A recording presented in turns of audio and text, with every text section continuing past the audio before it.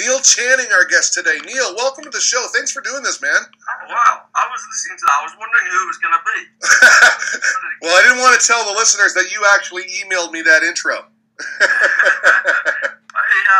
Actually, that thing about the most caches, Surinder and I had a bit of rivalry about that. I'd like to give him a bit of stick about that. So I think you should just repeat the bit about above Surinder. Yeah, you've got two more than Surinder for the all-time UK lead, so he's got some catching up to do. He kind of pretends he doesn't care about those things, but I know he does. Well, he obviously does. Very competitive guy.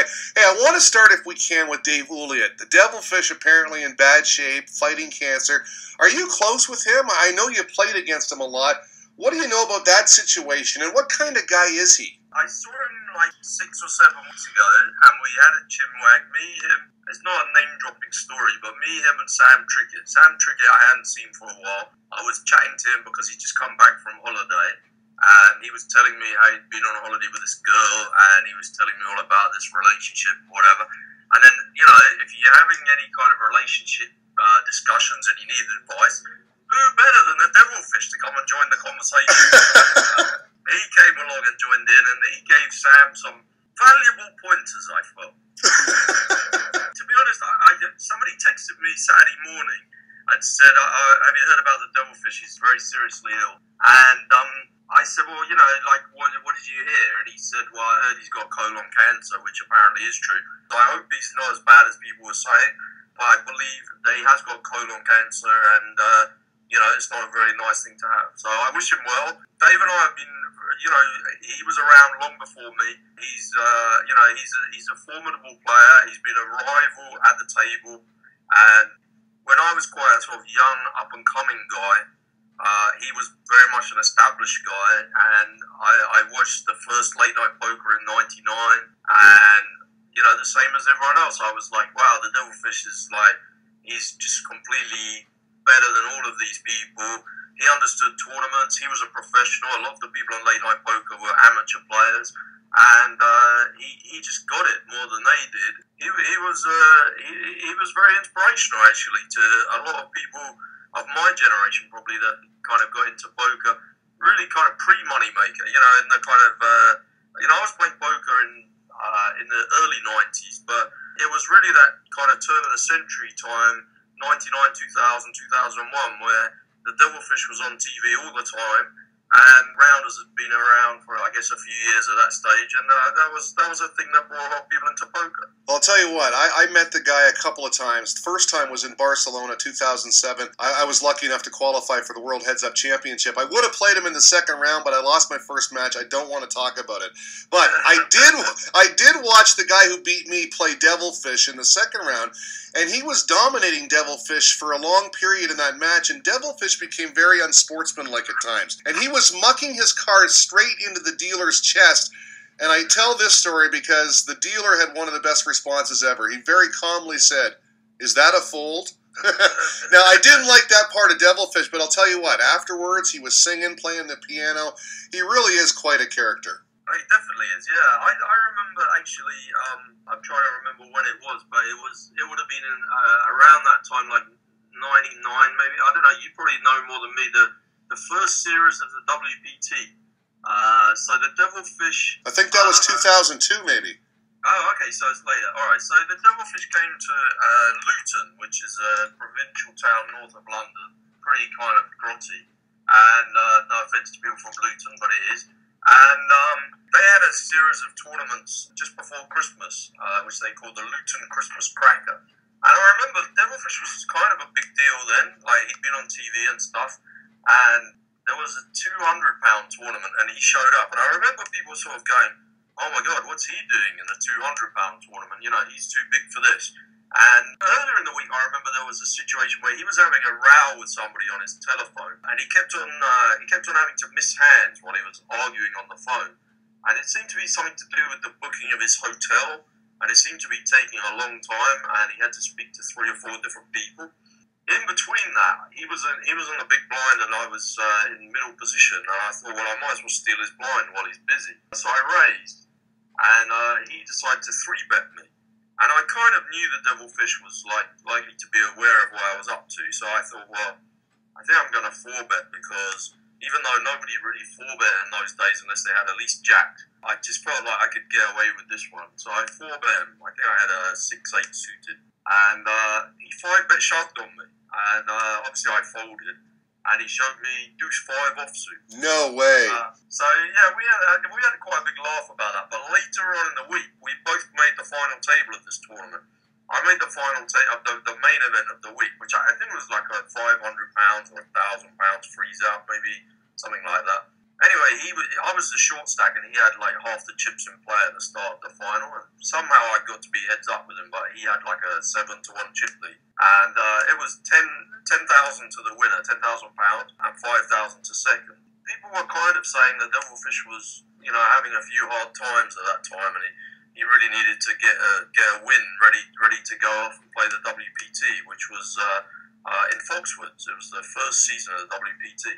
And he beat me heads up, and he went over to Foxwoods, and he made the final of the main event, and I think that was basically his bankroll to go over there. He managed to win the main event. I think Phil Helmuth was commentating on the final, and Phil Ivey was in the final, and Phil Helmuth said it was the most impressive performance he'd ever seen on a final table by anybody, and that was basically what got Devilfish's ultimate bet deal. He probably did quite well of it. If I could have just beaten him heads up, you see, he'd have never been representing Ultimate. Wouldn't have been able to afford the buy into the main. I'm only kidding, Dave. History would have changed. Hey, I got to ask you, I've been to London for the EPT once. I was covering it for Poker Pro magazine, and I obviously had to visit the Crown Vic. It's a great place. For our listeners who have never been, can you tell us about that poker room, that casino, and how long have you been grinding out a wage there? Well, actually, it's changed a lot, actually, in recent years. The Victoria Casino was a place in London long before casinos were legal. So there was a kind of a grey area about the whole thing. And it existed in a different guise at a different premises. And then it kind of merged into another club and moved to the current site in the I think the late 50s. And then they legalised casinos in the mid-60s. But it was called the Victoria Sporting Club, because it was a thing that if you're a bookmaker in the UK, you joined a trade association called the Victoria Sporting Club, and if you're a member of the Victoria Sporting Club, it kind of meant that you were an honourable bookmaker. So even though you weren't licensed or really legal, people knew that they could bet with you, because if you didn't pay up, the Victoria Sporting Club would meet the debts. So bookmakers that were members of the Victoria Sporting Club would kind of be seen to be above all the other bookmakers. And the headquarters of the Victoria Sporting Club was Edgware Road, where the Victoria Casino is. And they just had a little card game among all the bookmakers, and it developed into the Victoria Casino. Wow. That was how the whole thing originated. The bookies would all get together at lunchtime and talk business and whatever, and then they'd have a little card game. That must have been quite a game. Yeah, I'd imagine. Yeah, I started going there quite late, really. I was like 20 before I ever went there. It's legal in the UK to go to a casino at 18. I was too nervous to go there. Actually, it was like I knew it was like the HQ of poker, and I was playing poker in a couple of other casinos. But I was like, no, that place is, the players are too good and it's too big and the games are massive. They used to have a game then, so that would have been too many years ago, 27 years ago. They had a game then which was it was 1,000 low ball. You needed £1,000 to sit down, so 1,500 US, and everybody would ante, and it's London low ball, so it's a low game, so it's a big bluffing game. And there were a couple of guys that were really good at it actually, and some of the other guys felt like there was too much gamble in the game for them, and they wanted to grind out a win, so they introduced Omaha to the game. It became PLO and low ball. But the time when I first started going in the casino, that game was running Thursday through Sunday. Donoho Day was a big player in that game. He would be in it every single time. And I would go in, and you would sort of say, well, what games have you got? And they would say, well, you can have the low ball, where the average stack is like 25 grand. And we're talking 27 years ago. Or you can play a pound running ante 7-card stud, where it's £100 minimum to sit down. And everybody's like, the average age is 73, and they've all played with each other at least 15 years. Or there's a 50p £1 blinds game, which is a round of each. That would be pot limit hold'em, pot limit Omaha. So that was basically the only game you could play in. It was 50 to sit down, It was deal yourself. They didn't even give you a dealer. There was definitely a bit of cheating going on. The waiting list was like a week. You know, you go in and you put your name down. You might wait 5 hours to get a seat. Wow. But they never start a second game. Never understood that. Well, I gotta say, I've got a huge crush on Victoria Corin. I mean, I met her at the Vic. She recently left PokerStars, not agreeing with the direction of the company as it gets more into gaming. I'm wondering what you think of that and what you think of Victoria. I mean, she's a very attractive lady, right? She's a good friend of mine, actually. Yeah, I was just talking to her the other day. She told me she won 3 awards at the British Poker Awards just recently. And she said to me, I don't want to go because they might see that I'm pregnant. And I said, well, they're going to see eventually. Anyway, she told me, well, I don't want people to know. We're kind of keeping it quiet and private and whatever. And then her husband, I don't know whether you're aware, she got married, and the guy she married is a famous TV comedian. No, I didn't know that. And yeah, he's like super famous comedian called David Mitchell. Very good guy, very, very funny guy. And he was just on the Jonathan Ross show like 2 weeks ago.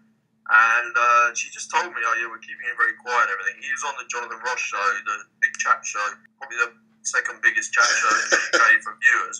And Jonathan Ross said, I understand you're about to become a father. And I looked at his face and I reckon they hadn't planned the question beforehand. He kind of looked like, he was like, what are you doing to me? And then he asked the question, and now I think they're kind of happy that everyone knows. So congratulations to them. Yeah, she still plays poker. She has a Tuesday home game around her house. They play 25p, 50p blinds, and the games are very esoteric. There's a lot of pips and flushes. There's 2-card release, 7-card stud with deuces and blackjacks wild, all this kind of stuff. She plays that every week, and then she still, I think she went to the EPT in Deauville and played it with no patches on, so she's still very much playing. All right, now you've had some success at the WSOP, to say the least. 33 cashes. How do you gear up for a World Series of Poker? It's quickly approaching. No, yeah. Well, actually, it's funny, because the first time I ever went to the World Series was 97. I've been going to Vegas for about 4 or 5 years, off and on. And the first few trips, I just remember now, it seems weird now to think of it, but I was so intimidated by the poker rooms and stuff. I didn't even play poker the first few times. I would go and look and watch. And I thought, well, the rules are probably all completely different to England. You know, the etiquette, just in terms of like playing behind, and you know, what do you do when you want chips, and you know, there was stuff about like in limit poker about the number of raises you could do, and I just thought it all varied casino to casino, and I didn't like to ask anyone, being very English and everything like that. So the first time I went to the World Series in 97, and this went through until 2001, I just didn't play tournaments. I would go and I would just sit in a cash game. Like the World Series would last for about 5 weeks in those days, and it would be in May. And I would just go for like 3 weeks usually, and just sit in a cash game for 3 weeks. Just a way to pay rent. Yeah, I just play like 14 hours a day in a cash game. And then I'd usually try and have a cracker getting into the main event. From the first time I tried it, the 2001 I tried it, I got off the plane, I jumped into a super satellite for 200, and I won a seat. So it was a rebuy one. And I thought, oh, this is easy. And for a few years, I won a seat every year, and I thought, oh, it's the easiest thing ever. In fact, the first time I played it, I probably felt like I should have had a good chance to win it, really. It was the year when Robert Varconi won the tournament. I just wish I could. If ever I have a regret in poker, I'd like to get that day back again that I got busted. Because I had so many big hands where it was marginal and I should have gambled. And I was so nervous. I just felt like if someone was like a famous player that I'd seen on TV and they 3-bet or 4-bet me, they must have it. That was the way I thought in those days. If you could have that over again, knowing what you know today about poker, you would have played it differently. Of course, if they could have it over, they'd all... Everyone says, oh, God, it must have been so easy in those days. But the thing is, there were literally 3 poker books. And there wasn't training videos. And we hadn't seen TV with whole card cameras and stuff. And, you know, people didn't know enough about... I know, I'm relatively new to poker. People think I'm, like, super old school. I mean, I was playing in the 90s, but... it was like a twice-a-month thing. I didn't really start playing for a living until 2005, which was, you know, I mean, I've been a gambler for a living the whole time, but poker was always an incidental. But the World Series, it became something that got bigger and bigger, as you know, more and more events. But for me personally, it got bigger and bigger. I would go for 2 weeks, then the next year I went for 3 weeks, and the next year I went for 4 weeks. And suddenly, between like 2003 to 2013, I just went for the whole thing every time. And from the first card being dealt in the dealers tournament to the November 9th, I was there every day. And last year, I didn't go at all. Just didn't really fancy it. There was a few things I didn't enjoy about it the year before, and I just felt like the World Cup was on and there was other stuff going on, and I just didn't fancy it. And this year, I kind of feel the same. I want to play the main event for sure, and I'm really looking forward to that. But there's certainly been years where I've played the main event and I know I'm burnt out by the time it's come round. And it's such a good tournament, and it's a lot of money to put up to play one poker tournament, however much money you have. I'm going to go over there and be nice and fresh, and I might play a couple of side events and the main event. I'll probably stop for like 2 weeks. Well, it's interesting because I just interviewed Matt Stout, who's a 20-something young guy, been around forever. And he said he's playing like 35 to 40, every event that he can possibly be in. But he's probably been doing that for, I don't know, maybe at least 6 years. Maybe I don't know how old Matt is now. I don't want to guess. I think he's about 29 or something. But yeah, I mean, I couldn't do it. I remember Matt for at least 6 years doing that. So it must be longer than that. I mean, I know that laugh. I can hear it from here, actually. You mentioned your biggest regret was perhaps that main event the year Varconi won. Kind of leads into this question. I interviewed Padraig Parkinson, Irishman, finished third at the 99 main event. I asked him if he ever thought about that third place finish and how close he was to becoming world champion. And he said, quote, "Only every day of my life. But at the time, I was just thrilled with the money." I had a Betamax video of him playing in that, and I watched that like 200 times. And every single time, he looks like he should have won it, and he looks like the best player. Although I love Noel Furlong, and I think he was really underestimated. The reason I bring it up is because the bracelet has thus far eluded you. You've come second twice. 2010, the 5,000 no-limit hold'em shootout, you got $273,000 for that.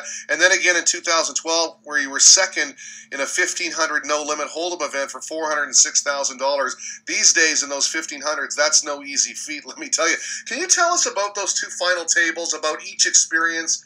Yeah. And does it still bother you that you were that close?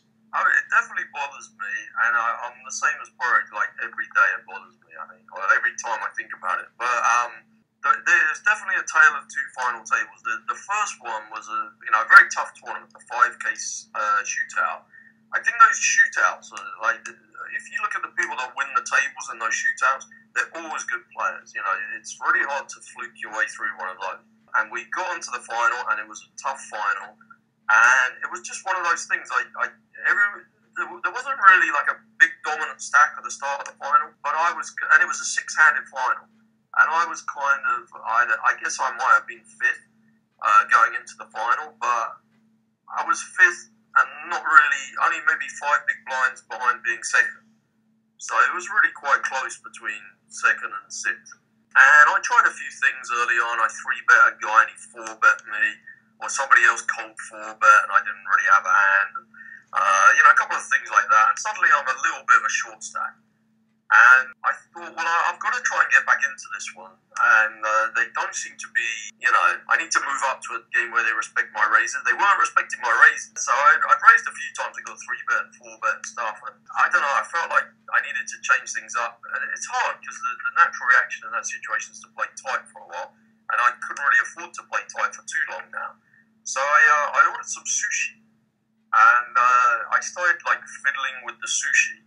And I was like squeezing the wasabi and mixing up the soy sauce and making a little well to dip it into. And then I got my chopsticks out and I cleaned them. And I made a real big fuss out of it. And then I 3-bet shoved on a guy. And I immediately went back to eating while he was making his decision. And he folded. He actually folded quite a good hand. He showed a card that he had a good hand. I carried on eating now, and I scraped my chips in like I was really not too bothered at all. And about 12 minutes later, I started fiddling with the sushi again. I got some more wasabi out, and I played with it, and I mixed it up and everything like that. And somebody raised, and I 3-bet shoved again. And the guy instantly folded. And afterwards, the guy who came third in that tournament, Stuart Rutter, he said to me, the reason I folded to you that one time was because you were fiddling so much with the sushi. I thought, you left off from what you were doing. You obviously must have had a really big hand. And I said, well, I had a Jack 8 suited, and I felt like if I did the whole wasabi thing, maybe you might think that. So it was a ploy. He was like, oh no, a part of me thought it was a ploy. He said, you did it so well, though. So I was really pleased with myself about that. And I think that maybe kind of kept me hanging in there. It was a very strange final, though, because, I was, what's his name? The French guy, lovely French guy, Nikolai Levy. He got knocked out in 6th. And suddenly there was only, I was 5th out of 5. And I only had, 18 bigs or something. And everybody else just went to war. The 2 people got into a massive raising war, and it was like a 6-bet shove. And then when they turned the cards over, it was 10s against ace-jack. 6-bet shove on a call. And then 2 other people got into a raising war, and it was like ace-queen against 2 jacks or something. And suddenly, I'm heads up. And it's like, I'm 12 to 1 underdog, heads up. But the difference between coming 5th and coming 2nd was like 175 grand. And all I did was fold 3 hands. That's when a second place feels real good. That was a brilliant second place. I mean, we played heads up for 3 hands. I think I found ace 3 the 3rd hand or something like that. And he had a dominating ace. And that was it. He won. And I was like, wow, I was supposed to come 5th or maybe 4th if I'm lucky. And I've come 2nd. And I wasn't even bothered at all. People were saying, oh, does it feel bad to come so close? I was like, A, it's a really tough tournament. And B, these guys just kind of gave me an extra 100 grand at the end. The other one is so painful. I mean, it's just really painful. I had really good chips, double average the whole final. I think I had half the chips in play 4-handed or even 5-handed. We got heads up, and I had a 4-1 chip lead or something. I got it up to an 8-1 chip lead, and I think I lost 7 all-in showdowns. 7 consecutive. I mean, I'm not complaining in terms of I wasn't well ahead in them, but there were standard situations. Heads up, I raised the button, ace 9 suited, he jams on me for 18 bigs, I call, he has ace 10. It was like that. But 7 on the spin is painful. And I lost the flip to get back in it at the end, 2 4s against ace jack or something. And I think he hit on the river as well. So it was. Yeah, that was a really... we played heads up for about 6 hours. Wow. And, 3 times I was 5-1 or bigger favourite in chips. And, that was pretty tough. I mean, it was a tough final, actually. I think there were 7 pros on the final. So it was... Those 1500s, I think when the structure... the structure... People have got used to it now a little bit, and... A lot of people complain about the structure, but I actually really love the structure in that. And now, this year, they're giving 5 times starting stack. I think it's going to get tougher for the recreationals and those.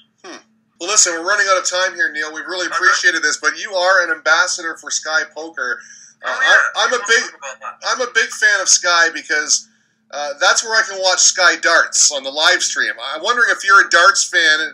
Poker seems to be a lot like darts because darts has grown massively, hasn't it? Gambling's a part of it. The sponsors. Yeah, I agree. He plays a little bit of poker. Michael Van Gerwen. We sometimes see him on the London scene, and I think he's going to Vegas on holiday soon. But the snooker players all used to play poker. They still do actually, but that was a big thing when they were crossing over to poker. It's a kind of a similar thing, on the circuit. You're traveling around provincial towns. You stay for a week for a tournament, and if you don't get any prize money out of it, you've had an expensive week. It's a very similar thing, and I think they have a similar mentality. Those guys, I quite like it. But Sky Poker it's a nice thing. I've got a little deal with them. They wanted somebody that would be already established in the UK. I guess. Signing up young guys who are sort of up and coming. The problem is that a lot of them quit poker after a while and do something else, and maybe they can't be relied upon to write a blog or do podcasts or whatever. they know I'm going to be around. I've been around a long time. Well, yeah, I mean, obviously you're one of the most recognizable faces in the game. Real quick before we let you go here, I know you have a background in bookmaking. You mentioned it earlier. What is your best sports betting moment, and did it happen at the racetrack? That's funny. I don't know. One of the biggest was the Super Bowl, I guess, when the Rams won for the first time. I can't remember what year that would have been. About 2002. Something like that. Yeah, it was a while ago. I was on them at 100 to 1, and I bet them again at 66 to 1, 50 to 1, 33 to 1. On the day, you could lay like 225. They were minus 225, and I bet them again. I like them so much. And you remember the outstretched arm right at the end? Who was that quarterback? I know he tried to get in there on the pass, and they tackled him. Wow. Stretches his arm in a kind of gorilla kind of way, and he doesn't quite get there, and it kind of gets pulled back his arm into the the melee, and that was probably as exciting as it gets, really. Yeah, I didn't hedge anything. I pressed and pressed and pressed. That was McNair. Steve McNair made the pass, and the guy was just so close. Inches, yeah. I mean, there must be people in the world, though, with the other side of that for a similar amount. I mean, that probably wasn't like my biggest ever win, but it was, in terms of what I had at the time, it was pretty important, and it was pretty exciting. I mean, the racetrack has been, when I was a bookie at the races, we had some pretty weird ups and downs. Yeah, I had a couple of, pretty messy ones, but I think that Super Bowl was probably, I don't know, those things. Like the World Series main event, the Super Bowl, the Grand National big horse race in England, Cheltenham big series of horse races, and Royal Ascot. Those are the 5 things where I kind of struggle to sleep the night before, and they're still exciting. And those are all good. And then maybe the Irish Open as well. I'm going to the Irish Open this week. I should be more excited. Oh, that's right. I forgot to mention, and I don't want to be remiss in doing that. The Irish Open is quickly approaching. It's this weekend. Yeah. I know it holds a special place in your heart because 2008. I mean, you were the man. Yeah, it was amazing. When I think back, it was amazing. I mean, it was funny. There's a picture of me at the end, kind of stretching my arms out. That's been on the internet a lot. I actually kind of faked the emotion. When it came to the end, I was just so tired. I just wanted to sleep. And they said to me, "You don't look excited enough." So I said, "Is this okay for you?" I kind of smiled.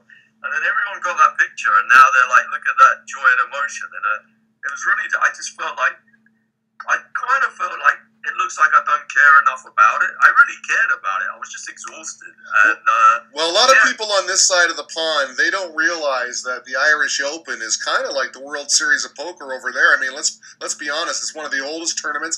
I think the year you won, there were 667 entries. You won more than $1 million. I mean, it was pretty big.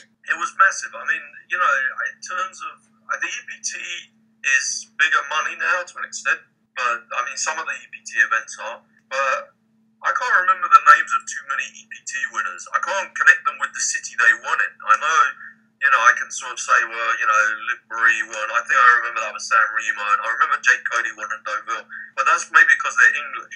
I don't remember too many of the German guys and which ones they won. I think generally, unless you're like working for the EPT or you're a tour regular, you don't really remember who won which ones. But people remember the Irish Open. It's definitely... I guess the London EPT maybe is, but in Europe, really, the World Series of Poker Europe never really took off the way it should have done.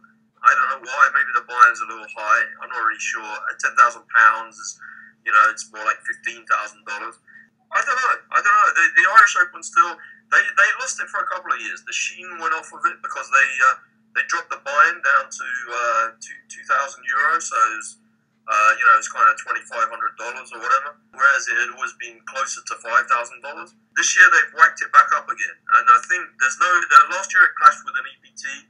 This year there's nothing else going on, so I think they're going to get their luster back. They got Mike Sexton going over there. I hear Akira Scott, who came second in it the year after I won it. She's coming back to play it.